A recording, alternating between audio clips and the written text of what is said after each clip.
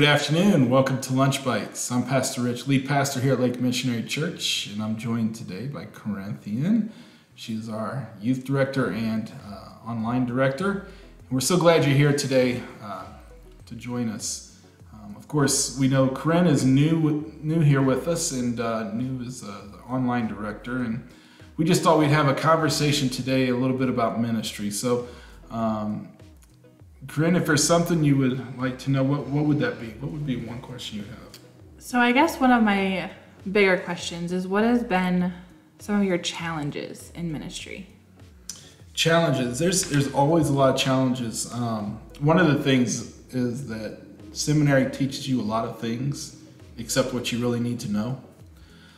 So the biggest challenge is kind of learning as you go, because you know you're going to mess up and you're going to miss the mark in some areas. I think another thing that is important is you can generally have relationships with people, and they're generally people you choose to have relationships with. But in church ministry, you don't necessarily get to choose who you have a relationship with, because you're in ministry, you have to have a relationship with everybody, and you're not always going to have that great relationship with people.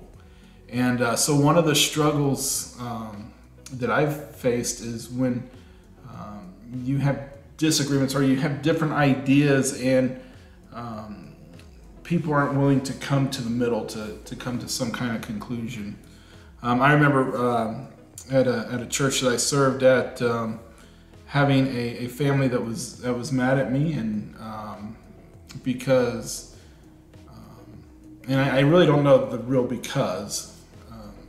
I served on one of the boards, and there was a timetable with which they did things on the board, and so I told them that they had till this date to get something in, to get some help and whatnot, and the board ended up passing out the help before the date. So the board was what messed up. Well, it didn't matter because I was the one that told them the date, which was the date that it was supposed to be.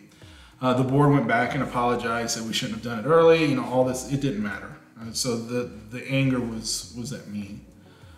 So there's always that relational aspect that can be a challenge. It's something that's that you get used to.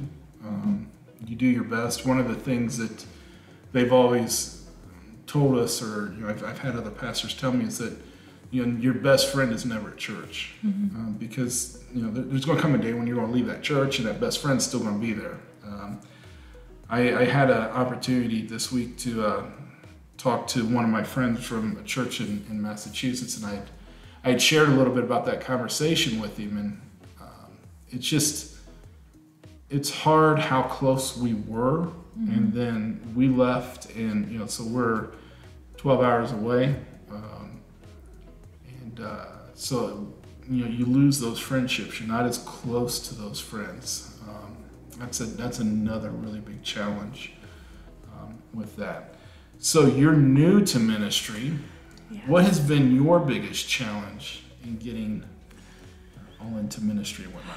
So, like you said, it's kind of a learn as you go process, and especially being within my first year of ministry, I struggle with, wanting to do good and not wanting to upset anybody, and, wanting to make sure things go correct and there's no mistakes and there's no mess ups. But that's life in general. Nothing's perfect. You're going to mess up, you're going to stumble, you're going to fall. And so I think for me is just realizing okay, I'm learning, I'm growing, and I have, the support around me.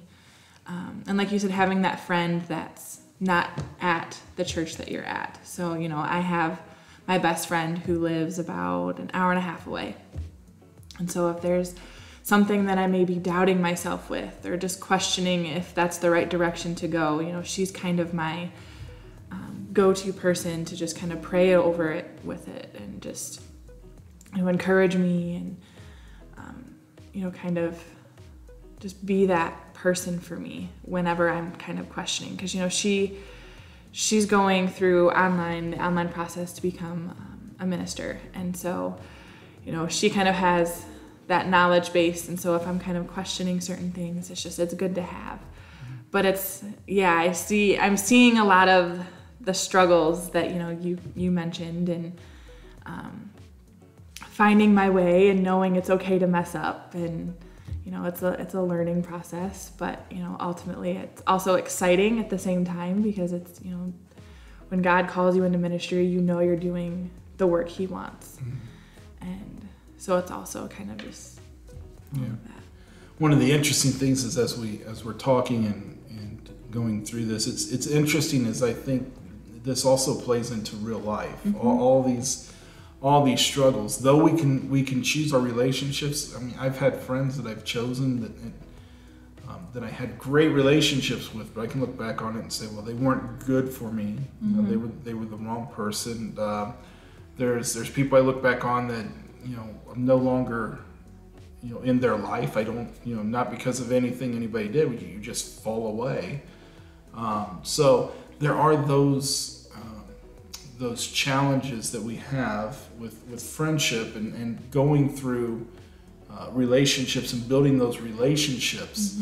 I think one of the things that church struggles with, a capital C church, not necessarily Lake, but capital C church, is this idea of relationship, that when we have disagreements, we get mad at each other and we walk away, and we don't see that in Scripture. That's not what we've ever been told to do. I mean, I think of Paul and Peter, when they had their little dust up. They still served God. They were still friends. They still, they may not have been best friends anymore, but I mean, they were still friends. They still depended on one another and still did the ministry together. I see today that, if somebody gets mad, if I've done something, if I've made a decision in church, if somebody gets mad, then they leave. And that's hard, especially in ministry. That's going to be hard. But it's true in real life that when we have people in our lives that we don't agree with and whatnot, we have just a disagreement. We see it now. I mean, if you're on Facebook, I mean, how many times have you been unfriended this month? It's and that's what happens because of politics, religion, sports. I mean, all of it. I mean, it's just really, and it's silly stuff. And for me, I'm such a non-confrontational person that I don't like upsetting people. I don't like hurting people's feelings. And so for me, I struggle with that, because it's okay, I just made someone mad, or even if it's I'm upset, it's okay, that's a part of life. Things are going to happen. People aren't going to agree with me. I'm not going to agree with people. And I have to be okay with the criticism. And I actually, I accept it. I want people to come to me. And even with my friends and people that, those friendships that were broken, eventually we sat down and we're okay, this is kind of what my point of view was. This was your point of view, and this is kind of why I was hurt. And the friendship wasn't all the way mended, but there was at least this understanding of how we were feeling.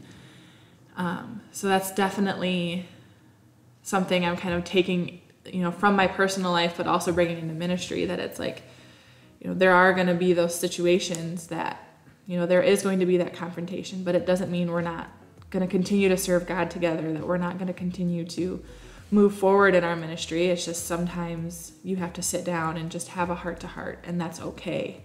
As long as it's not as long as it's done in love, and it's not a screaming match or anything like that, Right. You can have those confrontations and those disagreements, as long as it's talked about in a loving and accepting way.